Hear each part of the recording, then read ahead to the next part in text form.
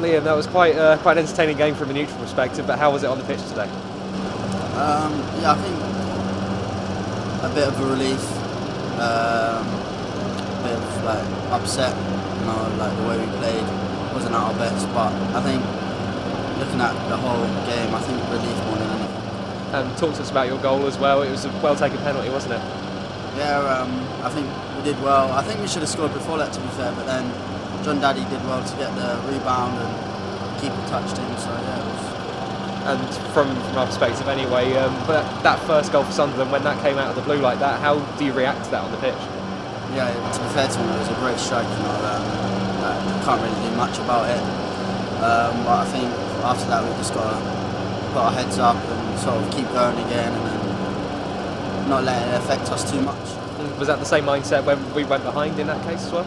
Yeah, definitely.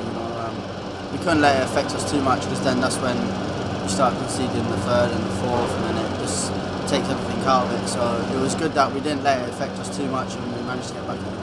And you came off at this point, but how were the nerves sat on the bench once Jan had scored? Yeah, I think again relief, and then after that it was a bit end-to-end game. It was a bit like a computer game, which for the fans it was probably a great watch, but for us it was nervous. What would you say to the fans today? Because they made a lot of noise today, didn't they? Yeah, they've been excellent. Especially since the new manager come in, they've given us that extra 10%. So we're going to need them till the end of the season. And there's only one more home game left now, so there's not a lot of time for them to be able to do it, I suppose. Yeah, one final big home game, and yeah, we're going to need them. And for Sheffield Wednesday as well, they're a team that are sort of around us at the moment, but it's a week away still. But how are the preparations going to be this week? Yeah, I think we'll go back in next week and sort of look towards that. Look how they play and how we're going to play against them and see how it goes.